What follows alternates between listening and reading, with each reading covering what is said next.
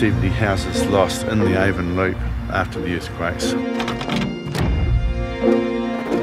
Now, this place is almost unrecognisable. It's a park instead of a home for lots of people. Everyone has left. Yeah. There's quite a few trees still left, and trees that we planted, trees that Mum planted. There's my mum. Yep. Elsie and Jack's house was just behind this kawhai tree here. It was a very small section. We'd owned the house for about 10 years after Mum died. We talked to Peter Bevan, who ended up being the architect, and we all agreed that it wasn't worth keeping the old house. His idea was to build a brand new house that looked like the old house at the front, but when you opened the door it was all modern going through. A typical Peter Bevan design, still using lots of volume. We essentially built the house between the earthquakes. Yeah. In the 2011 earthquake, we had a crack about that long in one corner of gibboard. That was it. Yeah. No damage. But the house right next door to us was pulled in two and had a gap in the middle. Yeah. Dips in the riverbank, liquefaction rising to the surface, and the damage all around here was very evident. Yeah, it was a sad time, yeah. and keeping it together was a real focus for us in that time. Yeah. Do you want to go? No, we don't. We really wanted to live in a place with a strong community, which the Avon Loop still is. This is my home, Te Rangawaewae, really. We could have dug our toes in and stayed forever. We could still be there now. People have done that in red zone areas, but we just thought that'd be weird. We didn't know where we were going to go at that stage. We just packed everything we possibly could, with the help of our demolition team, into our 40-foot shipping container.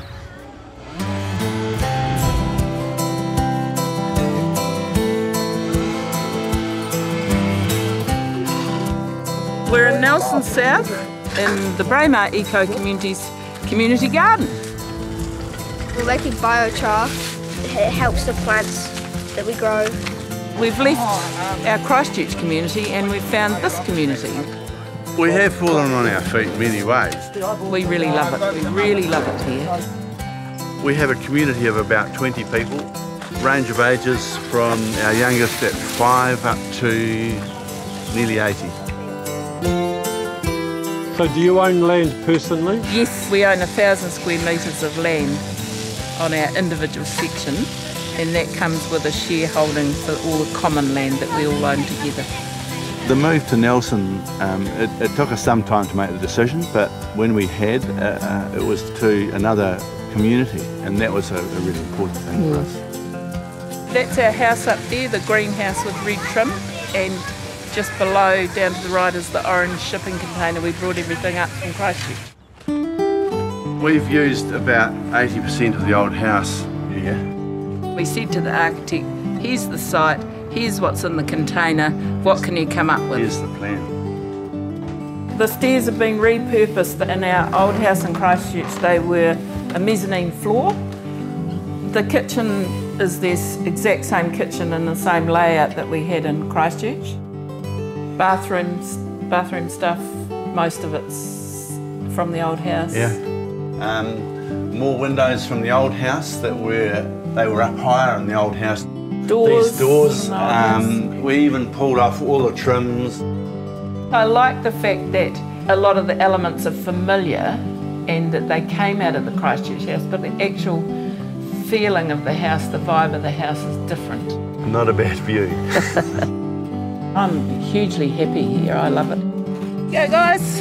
I suppose we're about trying to live lightly on the land, be as eco-friendly as we can, as green as we can. Yum, yum, yum! You know, in terms of social issues, things like that, we all do end up thinking pretty similarly. You wouldn't find a National Party voter here. Oh, fantastic place.